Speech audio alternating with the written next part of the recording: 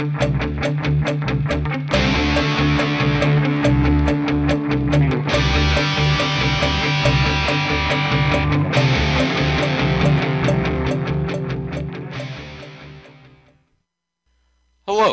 my name is Sean Porter.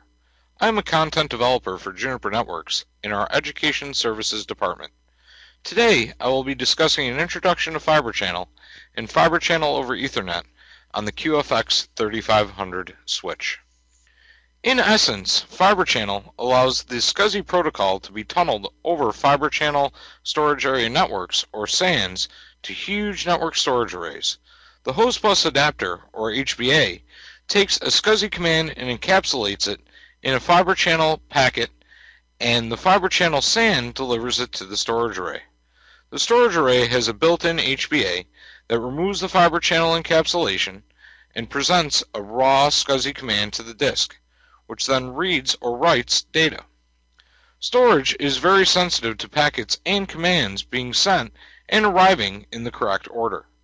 The Fibre Channel protocol allows this to happen in much the same way TCP/IP performs this function for IP networks. In addition, the Fibre Channel switches and directors are designed to deliver high bandwidth but avoid congestion and not drop packets, making the whole process faster and more reliable than Ethernet. Today, Fibre Channel runs at 8 gigabit per second maximum, and 16 gigabit per second is currently in development. It may be helpful to compare local area networks, or LANs, and SANs side by side. In the lower layer, in the LAN world, we have gigabit Ethernet and 10 gigabit Ethernet speeds. In a SAN environment, we have speeds of up to 16 gig per second Fibre Channel, as described on the previous slide. LAN packets have Media Access Control, or MAC, and Internet Protocol, or IP addresses.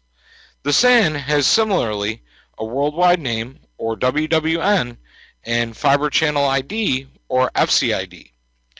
In the LAN world, we have Port Access Control Lists, or port-based ACLs. SANs also have the same type of thing with zone enforcement. Similarly, Open Shortest Path First, or OSPF, is used to calculate the best path to a destination in the LAN environment. SAN has Fabric Shortest Path First, or FSPF, to find the best path to the storage device. In the upper layer, LANs have Dynamic Host Configuration Protocol, or DHCP, which maps to Floggy, or Fabric Login, in the SAN environment. And Domain Name System, or DNS, equates to the Fibre Channel Name Server, or NS. The terms are different, but conceptually they're much the same. The Fibre Channel ID is the same concept as an IP address. While an IP address has 4 octets, FCID has 3 octets. It is made up of domain, area, and port fields. All parameters are configured on SAN Fabric devices. The Fibre Channel fabric consists of various port types. Unlike Ethernet, each port has a different name and different function. For example, the host HBA is called the node port, or N port. The fabric port, or F port, is the port of the Fibre Channel fabric which connects to the N port. If there is port connecting switch to switch, it is called the extended port, or E port, in the SAN environment.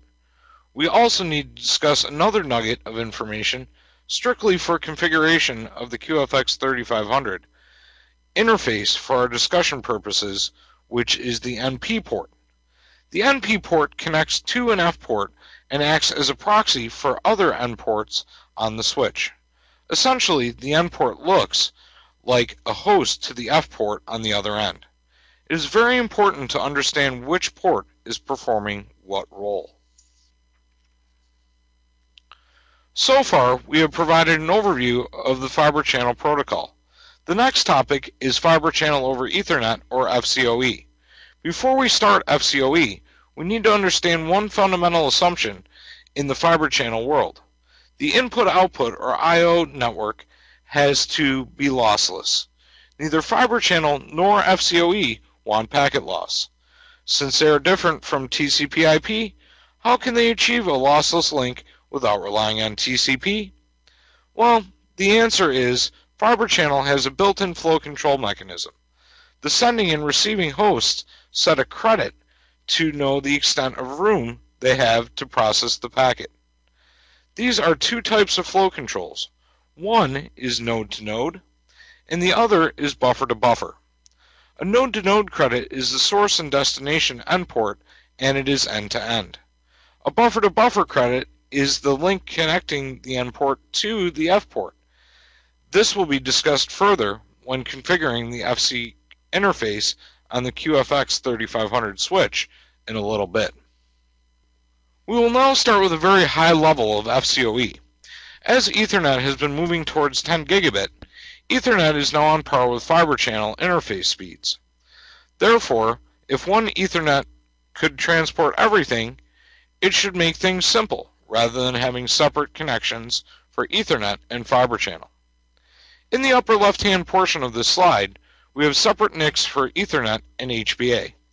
They are now combined and have become the CNA, or Converged Network Adapter. CNA makes everything simpler. Let's say a customer has 4 different types of connections: a storage connection, a network management connection, IP traffic, and other IP communications for an application. Once CNA is introduced, all the cables shown in the bottom will be replaced with one wire seen here on the right. That's a huge benefit and reduces total cost of ownership.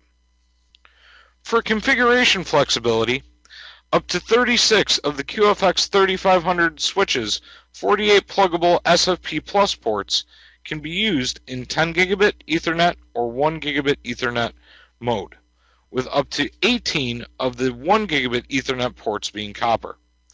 The remaining 12 ports can be used to support 2, 4, or 8 gigabit per second Fibre Channel modes, as seen on the far left and the far right hand sides of this switch.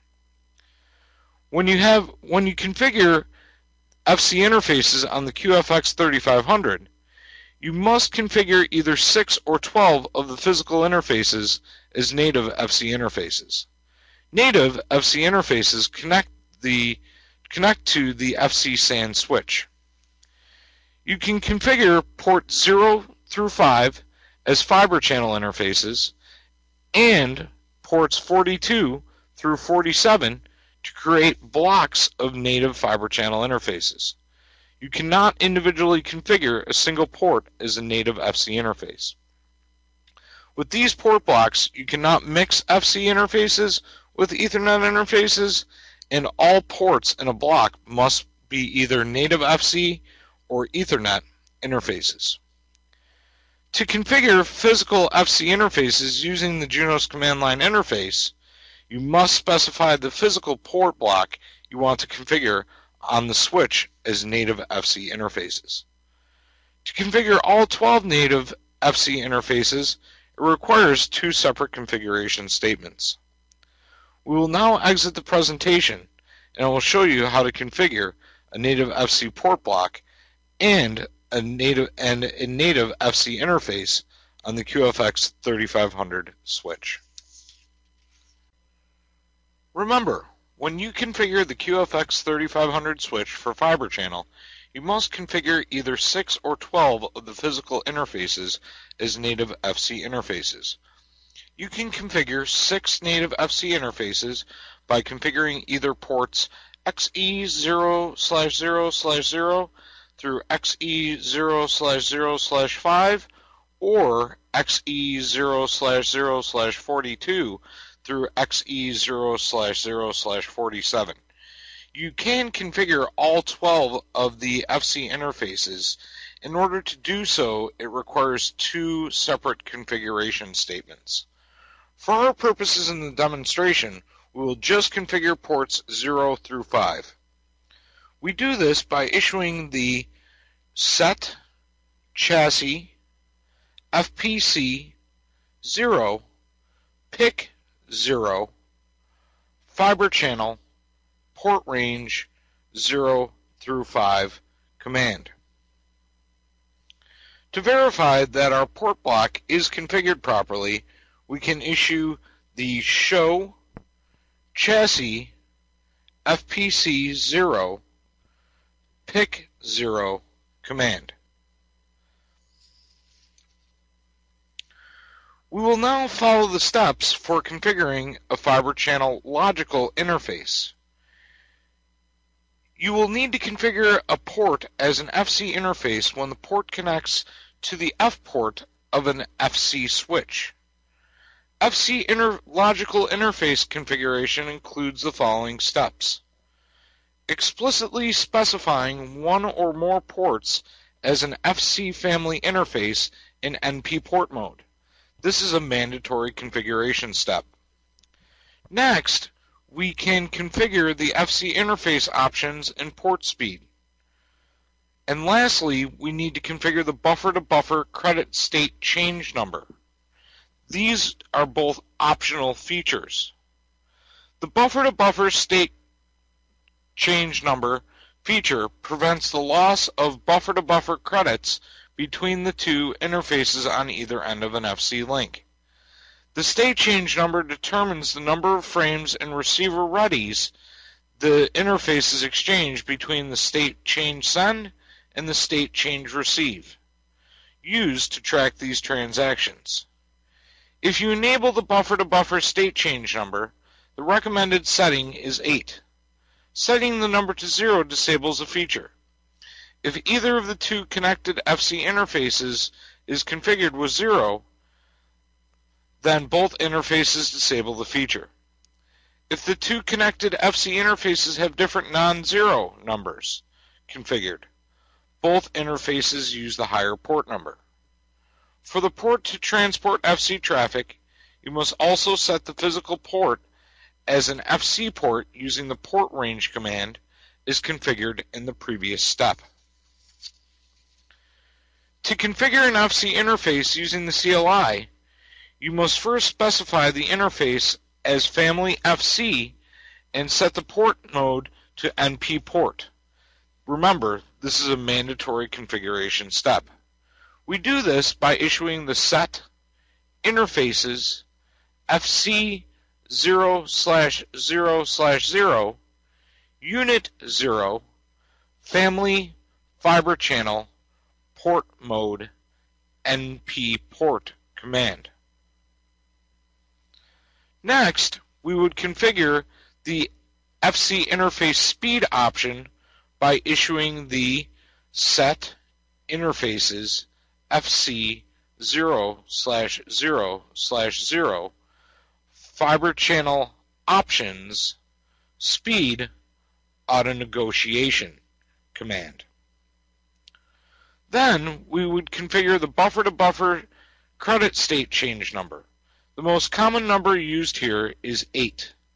Once again, we would do this by issuing the set interfaces FC 0/0/0 Fibre Channel options buffer-to-buffer state change number. After configuring one or more FC interfaces, you can then assign them to an FCoE VLAN and then to the Fibre Channel fabric. We can then show our work by issuing the show interfaces FC 0/0/0 command. Success! We have now configured a physical and logical native FC interface. This concludes this learning byte. Thank you and have a great day. Visit the Juniper Education Services website to learn more about courses. View our full range of classroom, online, and e-learning courses. Learning paths, industry segment and technology-specific training paths. Juniper Network's certification program, the ultimate demonstration of your competence. And the training community, from forums to social media. Join the discussion.